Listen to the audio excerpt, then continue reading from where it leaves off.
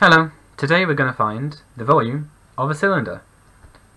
So first I'm just going to draw a quick cylinder here.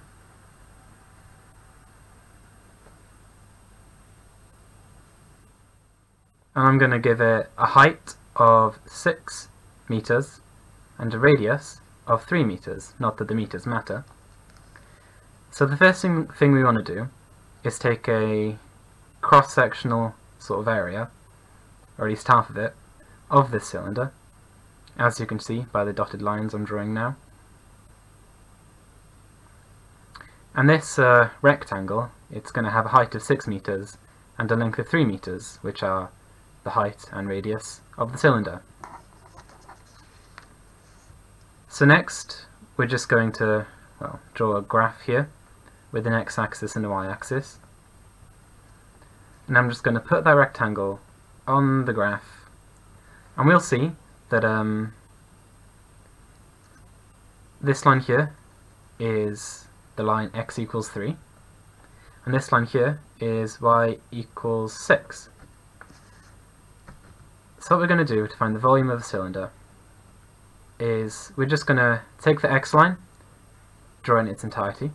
This is the line x equals 3, and we're just going to remember that that there is 6. Right, now's the maths bit. We're going to use the equation volume equals pi, the integral from a to b of x squared dy. Now of course a here is going to be the origin, which is the base of our rectangle here, and b is going to be 6, which is the height of our cylinder. And x squared is of course 3. So if we just plug those numbers in, 0, 6, 3 squared dy. Now of course 3 squared is 9, so volume equals pi from 0 to 6, 9 dy. Now if we just do the integral here,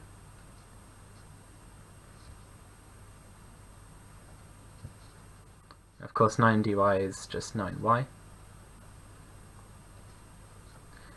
We find that volume